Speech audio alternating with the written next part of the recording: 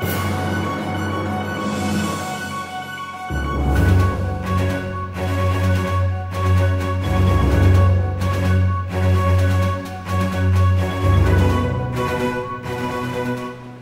here we are on Tuesday, May 15th.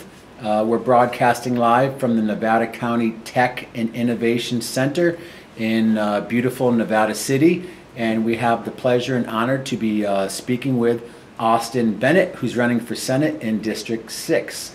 So welcome. Thank you. I appreciate it. I'm very happy to be here, Mike, and thanks for having me.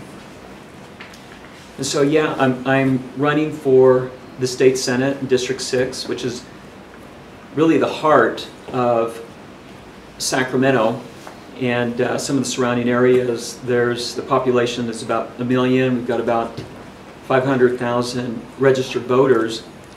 And I decided to run because of the direction that this state is going in and my concern for my children's future.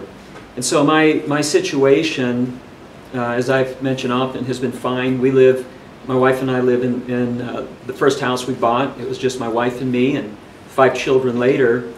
And I've got an office, been in the same area for about 17 years, and enjoy my drive back and keep my date nights with my wife, family time with children. And so there's really nothing in terms of wealth that I felt that I could achieve more. My wealth is in my family.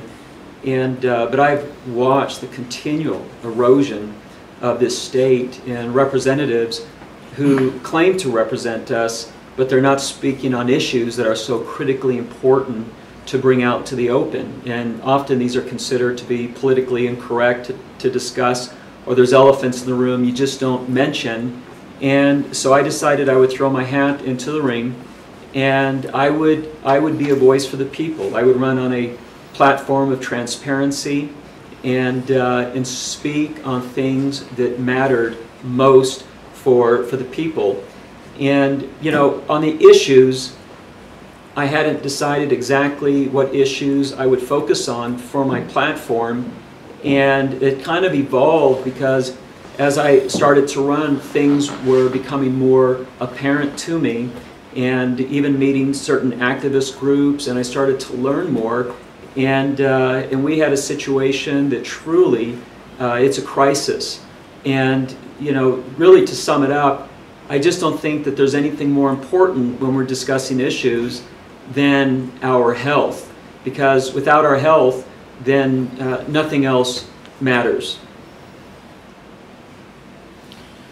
So as you're creating your platform and your campaign, I know that you probably have come up against opposition to some of your ideas and insights, but what are some of the main points of your platform and campaign dealing with health and in Sacramento County? Right. Well, one of the first groups I met was the group that was exposing really the dangers of vaccines. And I went to the Capitol. I met with a senator at the Capitol and to discuss my candidacy and support from the party, or the endorsement, and I met a group, and that's where it all began for me. And I realized, I mean, these people were getting information out that was so critically important. And one of the questions that came out, because my wife and I chose to homeschool our children. My wife, who's a physical therapist, we just, you know, decided during that time she had the opportunity to stay home and homeschool, and we had made a decision not to vaccinate our children. And so that kind of opened up opportunity for dialogue with this group. And one of the things that they brought up, you know, as they were inquiring of me, because they knew I was a candidate for the state senate, was about vaccinating my children if I had. And then I remember another question being thrown out, you know, well, do you think all vaccines are bad? Well, I hadn't researched it so in depthly. All I knew is per studies, we chose not to vaccinate our children.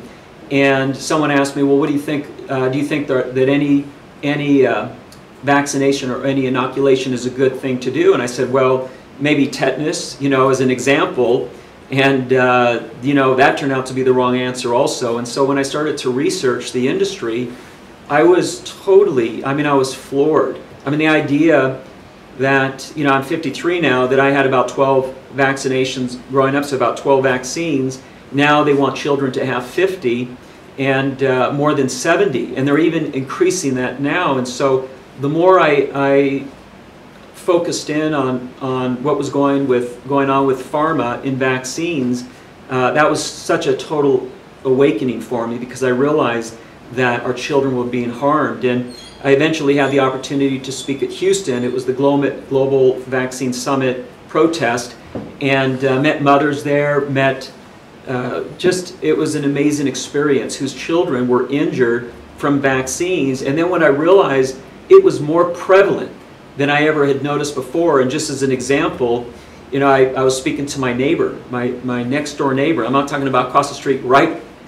next door, and speaking to the mother about, you know, the platform and some of the things that I was learning. And she told me that when her 3-year-old daughter was vaccinated, that she had lost her personality and developed autism. And so the more I researched, as I said, the more I realized that the people are being assaulted. So, of course, vaccinations, and there's a lot of documentaries out, including Vax, that bring some of the information and scientific research to the surface. But in other areas of health, for adults and for agriculture, what are some of the other things you found as you've been mounting your campaign? Right, and I'll touch on that, but just since you mentioned Vax, I have to share that when the Vax team, I actually got interviewed by the Vax team, and that really opened up a lot of opportunity for me. It got me a lot of exposure, and I appreciated what they're doing. And so, you know, some of the things that I've been open about anyway, even using social media, the only thing I've really used social media for the last 8 years when my wife signed me up was to disseminate truth, because I saw the things that were going on with the federal government, really the overreach, and just a lot of things that were taking place. And even with chemtrails, you know, recognizing the idea that our skies were being sprayed with substances that were dangerous and detrimental to our health. And, you know, it was like one thing led to another, and I started to research more and think about more. I want to go back on you know, the vaccines when they really started to discuss the idea about mercury. I remember studying, you know, seeing a documentary years ago about the idea that mercury being in our body at all is so harmful. And so having mercury put in our teeth, that even before I ran, I had all the mercury removed from my teeth. And so to elaborate, so that opened up the door with Monsanto, which I've been critical about before. You know, my wife's famous salsa that she makes, the key ingredient is just tomatoes that are organic and normal and that are full of flavor. And so those became my platform, because I realized that, for example, that Monsanto, which has been stealing our seeds, I knew about before I started running more than 2 years ago, that Monsanto is bullying our organic farmers, and not only bullying our organic farmers, but actually fraudulently taking them to court and winning in court and getting farmers out of business and coercing many farmers to actually basically get in bed with Monsanto and start selling their seeds so they can continue to provide to have a livelihood. And so even studying the area of genetically modified organisms, I came to learn that not only are they not healthy, but they are actually detrimental to our health. These seeds are toxic to our systems. And so I couldn't help but start talking about Monsanto. I mean, they're controlling about 80%, from what I understand, and it looks very compelling, 80% of our grocery industry. And so I started to discuss Monsanto and started to expose the dangers of GMOs, and really to be a voice for farmers and talk about, as a state senator, that I would create incentives for organic farmers to grow responsibly, to take care of the soil, and to even use tax incentives, because really organic farmers are the health, you know, of this nation. And so that, of course, led me to the idea as I'm researching more. You know, we grew up with the idea that fluoride was good to be in our drinking water because it was good for our teeth. Well, that's an absolute lie. And the more things that opened up, you know, the more aware I became of how we as a people have been lied to. And I worked previously, a little more than 20 years ago, I worked as a reporter for an NBC affiliate. And even then, you know, I remember that we were very much obligated to our sponsors. And so at times, you know, we were expected to take sound bites out of context and slant stories, and that's just a reality. And this was more than 20 years ago, and it's why I left the industry. And so Mike, so the answer here is the things that are impacting our health, because right now with what I see that's being sprayed in the sky, you know, I was looking at a Preservation Act that was written in 2001 that referred to chemtrails, and yet now what I've discovered with opposition is they're trying to convince the people to quit using that term, and now steering the people to the term geoengineering, which connotes that there's some good purpose for spraying our skies with these dangerous toxic metals, aluminum, barium.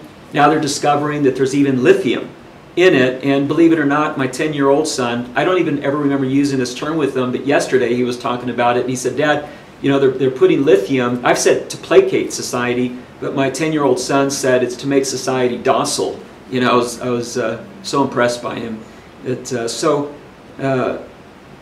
The idea is that we're truly under assault. That comment is not inflammatory. That statement is not inflammatory, but it is the truth. And so, as someone who's seeking to represent the people, there's nothing that's more important that we stop this assault against our health. You know, some people have told me, "Well, you know, Austin, quit bringing those things up right now, because if you bring those things up right now, people are going to think that you're crazy, so wait until you get into the government." Well, let me tell you what would happen if that was the strategy that I took. That when a representative gets into office without the support of the people, that the people don't recognize that we are under assault and that their representative is speaking the truth, then that representative is going to be ineffective. Because I've spoken about chemtrails to a number of people. I specifically spoke about chemtrails to one of the senators, and when I brought up the idea that I would speak about controversial topics, and the senator asked me, we were meeting outside, and he said, "So what are you going to talk about? What controversial topic are you going to talk about?" And I said, "For example, chemtrail." And the senator said, "I don't know what that is, so it's not important." And so that's the situation that we have right now, is that we have representatives right now who are feigning that they don't know what certain things are because they are being coerced, they are being conditioned, or they're being bought to keep their mouths closed. So again, if the people are not rising up behind the representative, then the representative. So I felt that I needed to reach that critical mass, that there's an awakening with the people, because when the people wake up, I will come into the government with a big stick, and that big stick is going to be the people who are standing behind me. And I've said it before, and I'm unabashed about saying it, that when there is a vote in the Senate, when there is a vote in the Senate, that it would be very effective if there was gallows that were lined up outside, because if our representatives recognize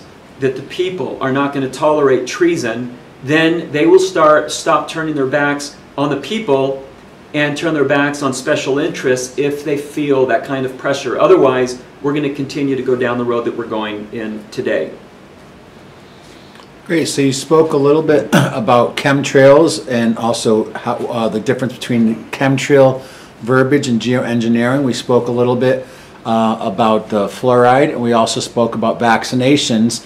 And could you talk a little bit, because I know one of the big things that affect us up here in this area is the use of petroleum-based or industrial agriculture. And it's very easy, without looking too far, if you go south of Sacramento, the whole Central Valley is basically a drought-stricken, toxic wasteland of industrial agriculture. Fortunately, Sacramento and north of the Delta still has some level of pristineness to the environment. But can you talk about your feelings about the use of some of these more nefarious types of weed killers and pesticides that are being used on our agriculture? Right. Once again, this wonderful corporation that's plagued the world, Monsanto, I'm absolutely against using anything that is harmful to our health. It doesn't make sense. You know, taking shortcuts for the idea for profit is unacceptable. You know, we have to protect our earth, we have to protect our health, we have to protect our systems. And so I oppose anything in terms of those things that are being used. I can tell you that when we shop, that we specifically are shopping organic, and also, but even knowing that we're shopping organic, that we're concerned about some of the things that are coming down on it. So I know that's kind of a long answer, Mike, but I can tell you that for my family, that we do everything possible to avoid getting poisons into our body. Let me, if I can just really, is that right? And you know, when you would taste, you know, the stuff that he was growing, it was amazing. You know, the watermelons that they had there, I mean, they had all kinds of agriculture that was there. And the thing that he shared is it was very difficult to sell, because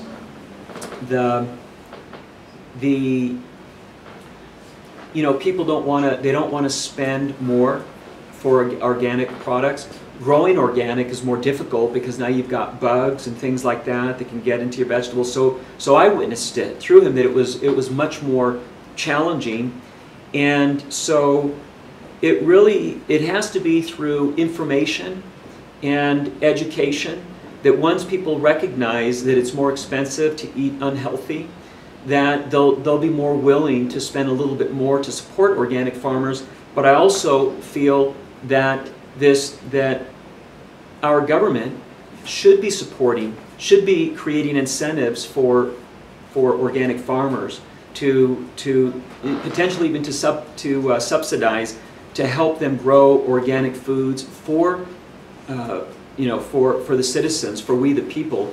Otherwise, you know, we're going to continue to see that. If people are willing to spend less and not complain about getting pesticides in their food, then we're not going to see change. So people need to recognize how toxic and how harmful this stuff is. That's why you see this increase with cancer, and we have an unhealthy population now. And so to answer that question a long way, pesticides, you know, that are harmful to our health have no business being in agriculture. And one of the interesting things, I'm currently taking a practical permaculture class. And contrary actually to popular belief, we're actually finding that organic agriculture can be far less expensive because you're not using a lot of the chemical-based nutrients. We're not supporting the petroleum industry, and that it just takes simple understanding of the technologies of things like compost, things like mulching. And what they found out in the last couple of years is that actually organic farming, when done correctly, is a great way to also do carbon farming from the environment. So I wanted to add that because, again, you can look up permaculture online. There's a great organization I work with called Practical Permaculture in Rough and Ready, California, with Cathay Fish. But she's been traveling the world for almost 40 years teaching about permaculture. And there's a lot of very simple solutions. But like you said, people need to be educated. Right. And like your platform has pointed out, and this is why I'm so passionate about helping to support you, because the cornerstone of your platform is really about the basic right of health. Yes. And the quality of life. Right. And permaculture, I've never even heard of it, but that sounds awesome. It's amazing. They're actually doing things they're doing desert reforestation, and they're also realizing now that through nutrient-rich soil and different types of topsoilings and different types of creating infrastructure that we can do carbon farming to actually pull carbon out of the environment. And not only that, but the whole politicizing of water and the drought consciousness in California is really based on a farce of water use mismanagement and how the dams have actually had an extremely detrimental effect on the Central Valley, which used to be a wetlands, which used to have lots of wildlife, which used to be very fertile, and with the introduction of industrial and petroleum-based agriculture and chemical agriculture, you can see when you drive down Route 5, I mean, they can barely sustain cattle out there at this point. So, you know, there's really living examples of how people can see this truth. And I'm not trying to politicize this. We're just trying to give people the information. And that's one of the things I love about your campaign. Although these things can be politicized, because everything these days is politicized, from religion to food to whatever it might be. But the fact that you're running on a platform that really puts quality of life and health first and children first is extremely innovative and forward thinking for the traditional political model. So in my eyes, you're one of the people at the forefront of what's happening on the grassroots level with millions of people across the country and around the world, and you're representing those people. So I want to thank and congratulate you for your research, your education, your innovation, and the time and effort that you're committing to wear this hat, to get engaged in the political system, to make some real change. Because I think real change is going to have to be the grassroots movement meeting the political representatives and actually finding sane alternatives, because what we're doing right now is not working. Right, absolutely. And I'm so impressed by you. And see, this is the thing, is representing the people and being a representative of the people. You know, we're not going to be an expert in every area, but you bring the right people together. And I can say that I would want you to lead a task force that would relate to exactly what you're talking about here, relating to our agriculture. You know, there's different areas that people have focused on and spent so much time on in looking out for the interest of other people. And, you know, what I do is in my mind, I have to let you know that I identify people who are experts in those areas that benefits the people, and so trusting that I get in, you know, there's going to be people who I want to be part, because we do have to get a task force in different areas to get that, to disseminate the information, or to support what you're doing here to get that information out. Because the more that people are aware of it, then that's what's going to empower us, and also not to tolerate the injustices and the things that has been happening. Because we have right now a media that is misrepresenting truth or downplaying the harm that a lot of this stuff that we've just discussed is actually doing. They minimize it, and some of the arguments absolutely does not make sense. And so again, you know, congratulations to you on the already success of your campaign, because you are a voice of the people.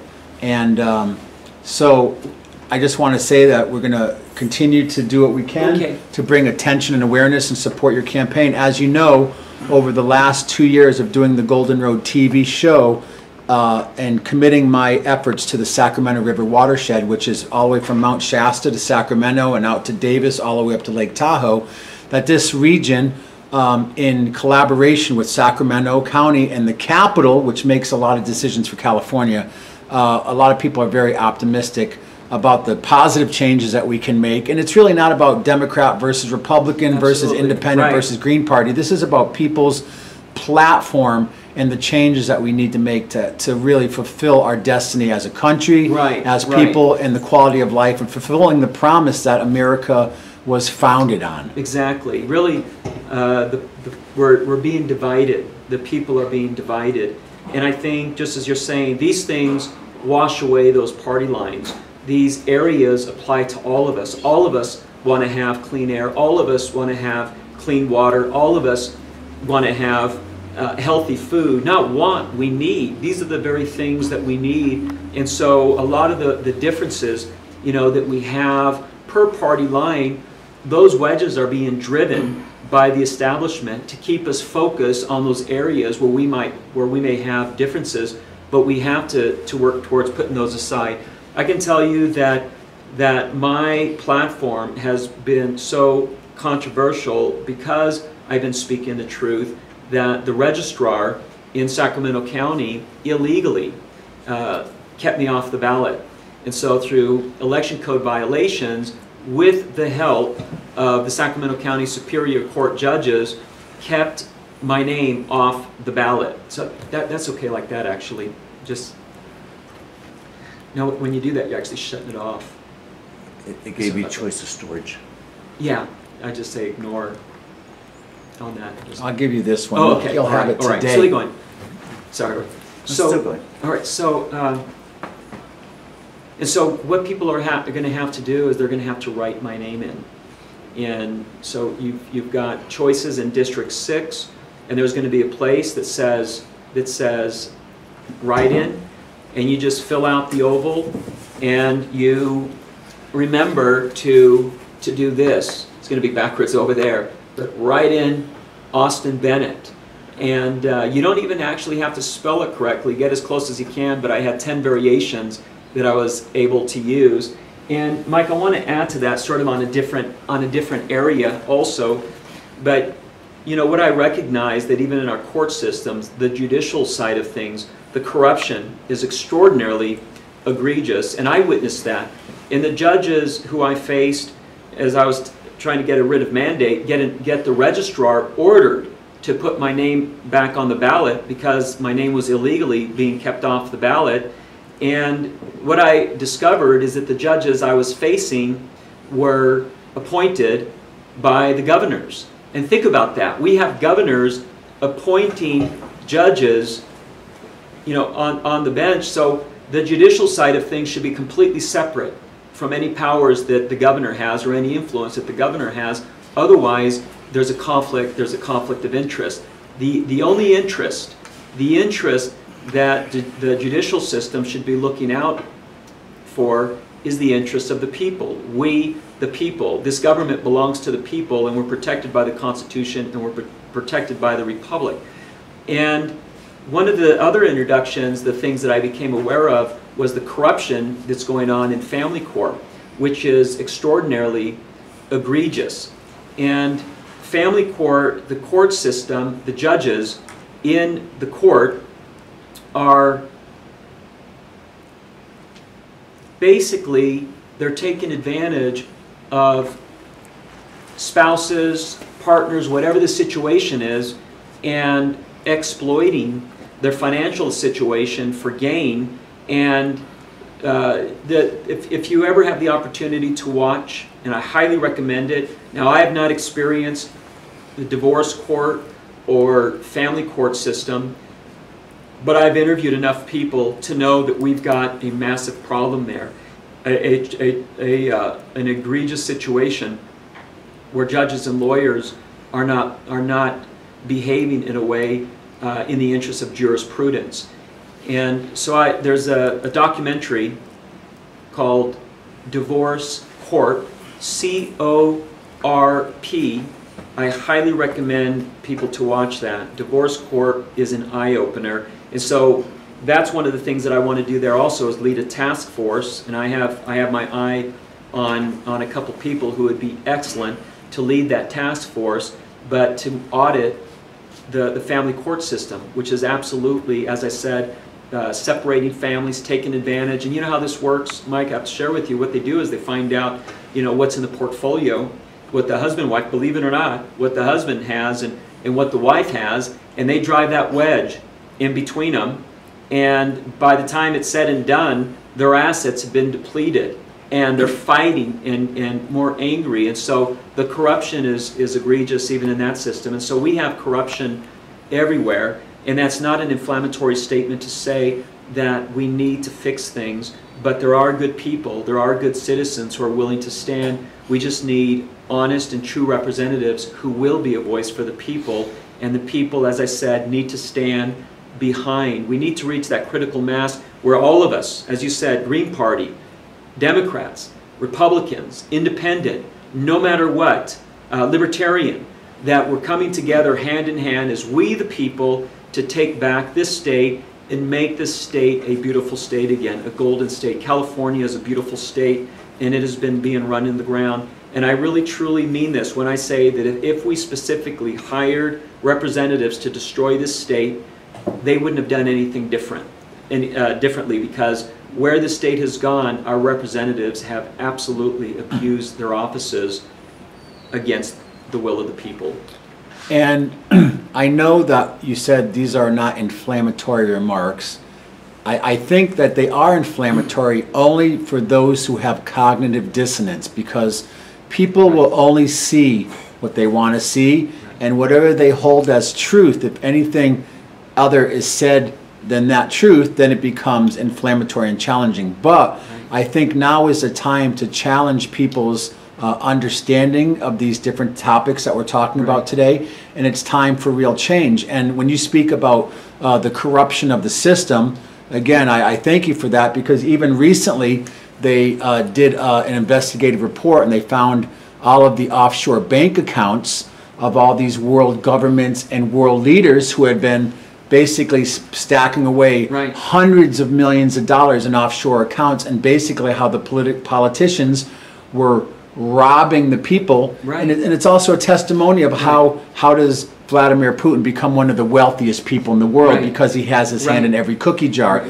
I think, and again, I don't want to politicize this video too much, but I think we can currently see what's coming out right now, even with the current administration, with major payoffs and major intervention in different types of mergers with AT&T and various businesses. It's not politics for profit. Politics is supposed to represent the people. And again, I just acknowledge you for really helping to be the voice of all those people who don't have the education, the resources, the tenacity, and the compassion to do what you're doing. You know, one of the first things that they do, just in the process that I learned, is very early on I got a call from someone telling me that they really liked me, and they told me they were from the same party. And for me, it's not a party thing. Okay, we have to run on a party. And maybe some of the things that aligned more for me, I went with that party. But this person told me they wanted to. They said, we need to get $10 million into your campaign fund, and then invited me to spend time on their yacht, which I didn't do. But the point I'm making is the very first part of everything is they try to see if you can be bought. That's the very first step. And then when they realize that you can't be bought or you won't be bought, and then that's when the intimidation starts to come, or controlled opposition comes in, and they try to discredit you. They try to change the narrative. One of the things they've tried to portray me as, I want to share this with you, as being a pharma puppet, that I work for pharma, you know, and it's stunning to me, some of the things that they will come up with. But even more stunning is some of the things that people will still believe, and you know, you refer to cognitive dissonance. But anything that I have said, and this is why I tell people that you know that I'm being forthright with you, because the things that I'm bringing out into the light are detrimental to my health, and so I am being a voice for the people. The things that I'm targeting are the things that I believe that people, that I'm certain, I know that people need to be aware about. You know, people, look, we have problems with taxes. I mean, I have a degree in finance, bachelor's of science in finance, and you know, 3 professional financial designations and securities licenses, and I haven't focused on the area of finances because that is secondary right now to our health. I mean, is this state going broke? Is money being squandered? Absolutely, we're going to address it, because that's absolutely happening. And really trying to figure out where all the money is going, that is going to be a challenge in itself. But my focus has not even been so much in the area of my expertise, but it's been more so in the area that people need to know about, and that's the idea that there's been mass poisoning going on. And anything that I have spoken about, when I speak about the vaccines, and I speak about the fluoride in our water, and I speak about the chemtrails, the aerosol spraying, and Monsanto, the genetically modified organisms which are detrimental to our health, the science proves it.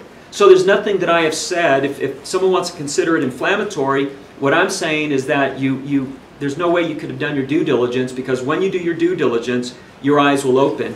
And I like to believe that that's the type of man I am, that when someone provides evidence for me, and I've shared that before, like when someone comes and says, hey, research 9/11, we know it's being conveyed. I'm not going to go down this path, but whatever's being conveyed in the news, I recommend you research 9/11. And so I do my due diligence, and that's where I base my conclusion, based on science, based on truth, and that's what I ask the people to do, because if, and I know what I'm saying is true, but if you're not certain about it, or you don't want to believe me and you haven't done your due diligence, it's in your interest, because what I speak about is in humanity's interest. So you're not a cultivator of fake news or politicized propaganda. If I was, I'd still be in the news industry because I loved it. Right. And it's interesting because they recently found out that there's a news agency whose name escapes me at the moment, but that has bought a couple hundred news stations, and they basically print up one script that's used for all the reporters in all the towns and counties and states throughout the country who are all reading the same piece of propaganda to paint the picture and to basically brainwash people, and that this is the actual truth. Yeah. So I really appreciate that you are a supporter of personal investigative journalism and exploration of truth. And in this day of the internet, people can get online and, like I said, do the due diligence and find out what actually is happening. Right. It's through the live feed, Associated Press, and you get your script. And that's what reporters do. They get their script. Some of the stories, the stories we write. I was writing my stories, but you can get your story just by getting it from the Associated Press.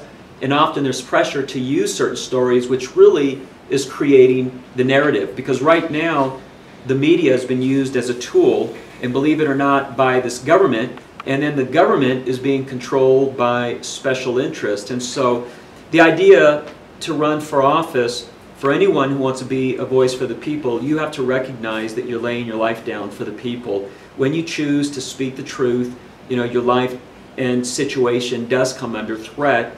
But I feel that we are in a time of great crisis, and I would rather lay my life down and lose my life doing what is in the best interest of this state, of the people, and our children's future, because otherwise there's not going to be a tomorrow for any of us. It is that bad, and if anyone does their due diligence, they'll recognize that what I have just said is absolutely true. Right. Well, if we look all the way through history at artists, at political people like Martin Luther King, John F. Kennedy, who have experienced some of the same opposition. If we look at people who were working in the arts and music, like the John Lennons, the Bob Marleys, who all had very mysterious paths. And also, even if we look in the holistic health industry, of those people who have actually come up with the root cure and some of the causes of why cancer is so prolific, and they're mysteriously having their houses broken into, being found dead, having different things. And not only that, but on top of the holistic health industry, going all the way back to Nikola Tesla, all the people who are working on the innovations of free energy and basically are doing technologies that could put the monopolization of the power grid out of business and actually give power back to the people. Right. And we can see small remnants of these technologies, like they've allowed solar to, right now I've heard that actually Nevada, California is about to reach the 50% solar generation point for the state. But a lot of these technologies have been suppressed, like using electromagnetism to create energy. So again, for some people who don't want to do due diligence and see the truth, these can be extremely inflammatory remarks, especially coming for someone from running for a political office. But again, I'm here with fascination and full support, because you are talking about these issues that people don't want to talk about, and people are trying to run a popularity contest more than a political campaign based on truth and the welfare of their constituency and the health of people. Right. Well, as I said, when I brought up the idea of chemtrails to a senator, and he said, "Well, what are those?" And he said, "I don't know what they are, so they're not important. Think about that." And that's a representative. And I spoke to someone who's running for governor and a top contender, and I brought up that? And he said, well, I've heard of them, and you know, can anything be? So I'm speaking as I would speak as a member of we the people. I want representatives to represent me. I want representatives to represent the truth. And the priority goes, as I said, you know, I'm a broken record here, but our health. We must protect our health.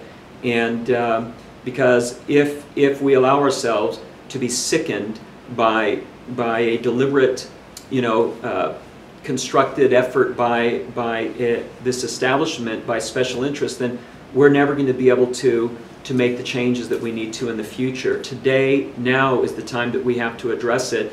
And that's, if I can put this plug in, that's why I'm asking the people to share my name, to spread my name through social media, to write in Austin Bennett, you know, and use this plug here, write in Austin Bennett and fill out and blacken the oval, because right now the other representatives who are running against Richard Pan, they cannot contend with him, and they will not be the voice that we need in this government.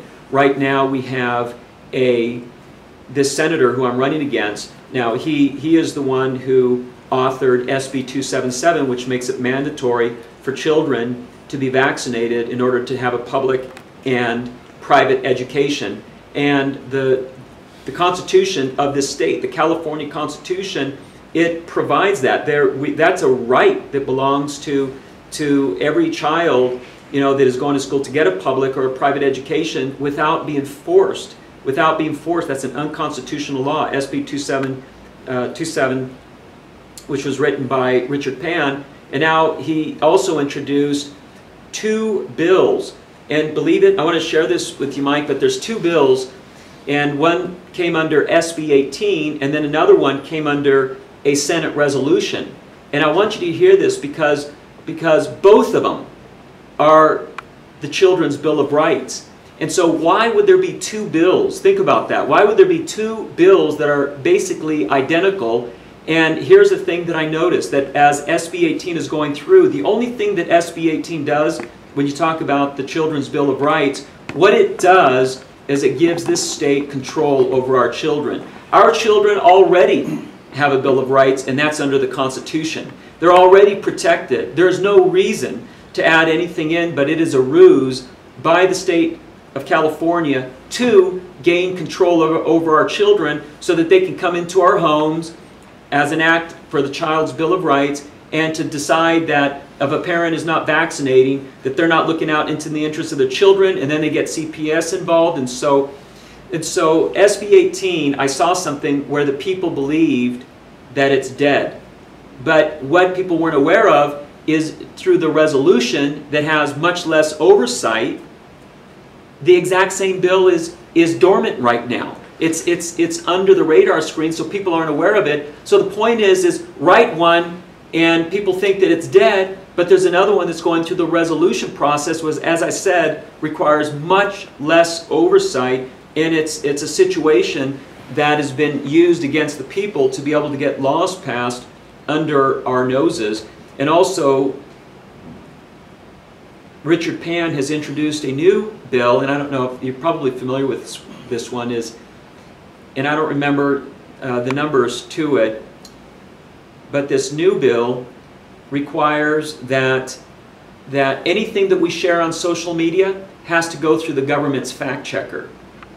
And if the government fact checker does not align with what we're talking about, say for example, we're talking about genetically modified seeds not being healthy, if the fact checker that belongs to the government, that's of the government, says that that is not so, we will be breaking the law by sharing it. What this is an infringement against our First Amendment. And what is happening right now is this government is coming against our First Amendment. There was another bill that was working through, as many of you know, and this was the one so that the fire marshals would visit homeschoolers. That violated the 4th Amendment, the 13th Amendment, and the 14th Amendment. And then we have laws that are being pushed now that violate the 2nd Amendment. And the thing that people must recognize, that if we lose the Constitution, if our amendments are violated, if our republic is destroyed, then everything that has made this country wonderful will be gone, because we are moving towards a police state, and that is the truth.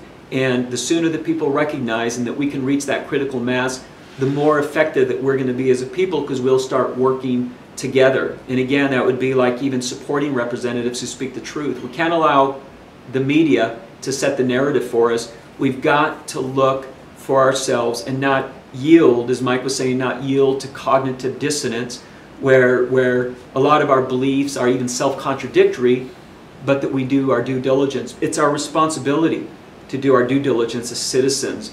Otherwise, you know, our ignorance is going to kill us. So I know we could talk for a lot longer, but I think, can we give people information of how they can find out more about your campaign, your work, your platform, and if they'd like to contact you or maybe host an event where you could come and speak? How could they do that? Yeah, you can reach me on my website. You can go to my website at bennettforsenate.org, and that's BENNETT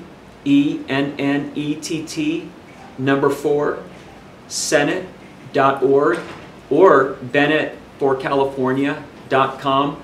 And my email is austin@bennettforsenate.org. And if you have an event where you want me to come and speak, I would be happy to. And everything that I'm doing, I see myself, because that's what I am, a public servant. And I'm here to serve the interest of the people. And that has been my commitment when I decided to run 2 years ago. And I have my children's future in mind. I have other people's children's future in mind. And that's my commitment, that I will be a voice for the people. I will not yield, and I will not be intimidated by the government or by representatives there. And I don't fall into that category where I want to be in the in group. And I think that people recognize that I would rather speak the truth, even if I was 1 out of 10 people who was speaking the truth and everyone believed that I was not speaking the truth, than being a person who conforms at the cost and of the interest of the people. And it's really fantastic because, of course, on the grassroots level, more and more people are waking up and dealing with these topics, coming up with solutions and answers. But I kind of see you that you're really kind of the political canary in the coal mine. You're really the harbinger who's there starting to make the changes. And in some ways, not to compare politically, but there have been people in the past who have run political campaigns who have really tried to be the voice of the people. So again, thank you so much. So much time and energy and commitment goes into what you're doing. So I really thank you for that service. And is there any just closing words you'd like to share with people before we finish? If you would, Mike, would you give your full name and title? And I want my friends to know that trusting that Mike will do this, that I will be interviewing Mike. I want you guys to meet Mike. He's an amazing man, and I'm privileged to be here. And thank you for having me. But would you just give a... Yeah, my name is Michael DiMartino, and you can find me on LinkedIn. But I've been a producer for over 35 years, and over the last 8 years, after working at the University of California and the University of Massachusetts, and doing a lot of events, I have really focused my attention on doing more investigative journalism to bring out a lot of what you've been talking about this afternoon, to help educate and empower people with the information and the truth so that we can make the changes. Because I also have children. One of them is a physician's assistant and actually works in Brooklyn in the emergency ward. And my other daughter works in communications, but I'm also concerned for their health and their safety and for the health of the world, because it's very typical. We say, God bless America, and I'm definitely what I would consider a true American, a true patriot, but I also like to say God bless the world, because the time of the division of people based on race or color or religious beliefs or culturalization or age or gender is really falling away. So I'm actually a 3-year seminarian as an interfaith minister, but I'm just very committed to education and media and trying to help inspire and educate people. Again, continued support and appreciation. And again, thank you so much for your time. Thank you. Be sure to check out our weekly 2-hour TV show, Golden Road. It's a show dedicated to arts, culture, community building, economic development, health, the environment, peace and justice, and science and tech. And also, over the last 2 years, we've covered over 300 individuals and organizations and businesses throughout the Sacramento River watershed. And we just launched the Source Directory, which is a listing of these people, and it's highly vetted, so you can find people who are actually doing good in the community, and you can find information at www.thesourcedirectory.org. Thanks, Mike. I appreciate it.